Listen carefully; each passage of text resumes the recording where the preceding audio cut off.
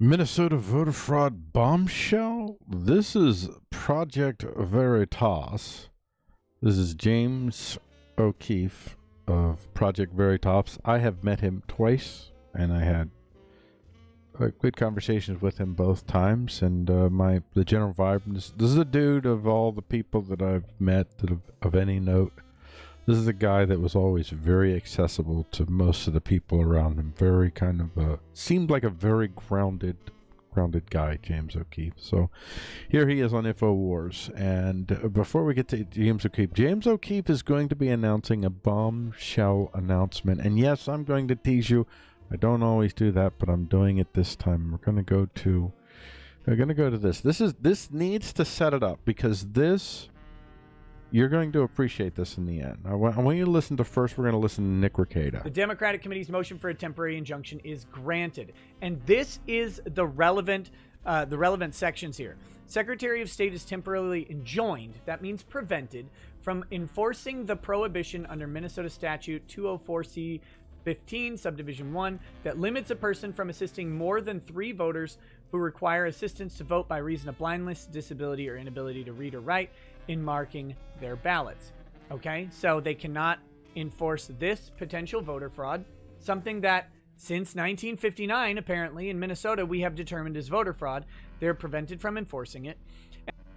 So there you go. That's the setup. So this is as a result of the video that James O'Keefe showed, which showed people openly. Actually, these are Somalis. Well, I'll give you a little bit of a story here. Here we go. Let's just listen to it. Protected, because if anything happens to them now, that just me that they've allowed. They are 100%. I think the reason why they're going to be okay is the publicity of it, right? This was all happening in the shadows, and now that it's come out and you're doing it, and many people, it was trending. It was actually trending on Twitter. We've gotten 500,000 tweets on this last night, which is a shock to me that they've allowed it to trend. But because it's all gone public, I think that these guys are going to be a little more protected, because if anything happens to them now, that just becomes part of the story. But this gives me hope, because the Muslim community. I think this part is really bears watching, because I even saw, like, even on here in this. Okay, so we got Itchy Blobby Blobby with their little blobby name saying, "Import third world scum and don't be surprised when this crap happens." Well, hold on. It's more complicated than you imagine. Communities that are all insular and very controlled. The Somalis, one of the most controlled, and to see their own people being the knights here, being the good guys, exposing this, gives me a lot of hope. Absolutely. What I've been told, Alex, by some of these Somalians, this one individual who we didn't disclose her name, but we showed her voice, is that she said that Ilhan Omar does not give a shit about the Somalian community, that they're victims, right? They're coerced. They're told to do this. No, they get, just like Somali, they're being set up as a slave class under her. These people are allegedly literally going around to these elderly communities, the Somali elderly communities and other communities, and they're shaking them down, and they're saying, "Give us your absentee ballot," and they're getting their absentee ballots from everyone, and then they're alleging that they are buying absentee ballots from other, like young people. They're buying young people's absentee ballots, and then they're going to fill them out. Now, remember the injunction.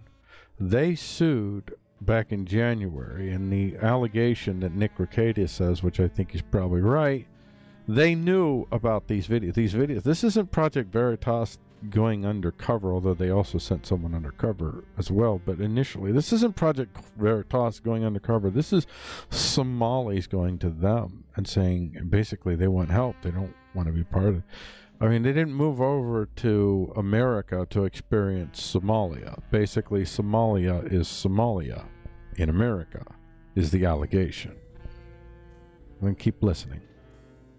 Pretty much, yes. That's another way of saying it, because they're told to do this. They're paid to do this, and they don't and they don't care about that community. It's about power. But this is an open secret. It's an open secret there. We're getting Nobody has done anything about it. I went to the county prosecutor. He said it's illegal, but you got to talk to the sheriff. I go to the sheriff. They bring me to the other guy. So there you go. I go to sheriff, they bring me to the other guy. Went through all the legal courses. The Secretary of State himself, as a matter of fact. Let's go back to Nicholas here. Nicholas, would you like to be called Nicholas? Is that something, if you see this video, will you say, dude, why you gotta be like that? So, where is it? Well, I'll just repeat it to you. Basically, the Secretary of State of Minnesota, even though he was the one that was sued in the lawsuit by the Democrat Party is suing for the right to continue to do this. And what they're saying is, listen, man, this is about us being able to help people who don't know the English language fill out these forms. Okay, so no, this isn't voter fraud. We're just trying to help poor people. You know, even though the model totally inherently sets up all kinds of opportunities for voter fraud, that's not a concern. That's not a concern. Even though this is a state in a presidential election, it is a contested state. Yet a district court judge, a Minnesota district court judge, ruled that basically enjoined the Secretary of State of Minnesota to not enforce this voter fraud law. I mean, I don't know where you're weighing what with what, but you're, in terms of serving the public, you're not doing that at all. Nobody, and the FBI director says there's no evidence of voter fraud. So nobody's going to do anything about this, Alex. Nobody's going to do anything about this. No, the Minnesota, the FBI director said there's no voter fraud, and so they won't go after it. Will William Barr step up? There's no consequence. It's I don't know. I'm about to release another tape. I know you're going to ask me what's next, so I'm going to tell you. There it is. I'm about to release a tape of the actual money exchange on tape. I don't know what more money I can exchange. Publish to get people arrested. I just heard the record skip. Start over, James O'Keefe. Yeah. You're smart. Yep. You know, I always say, what's coming next? Yep. Money exchange. You've got money the exchange. cash being exchanged.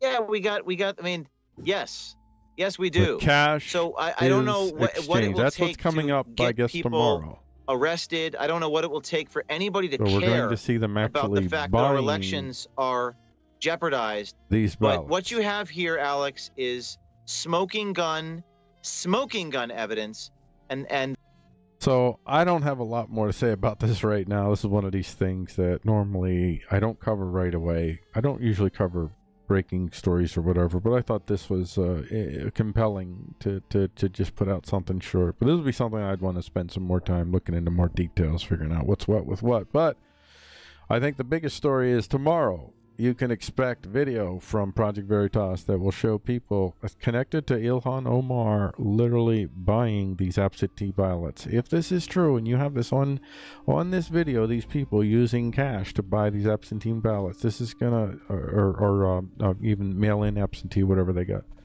This is gonna really.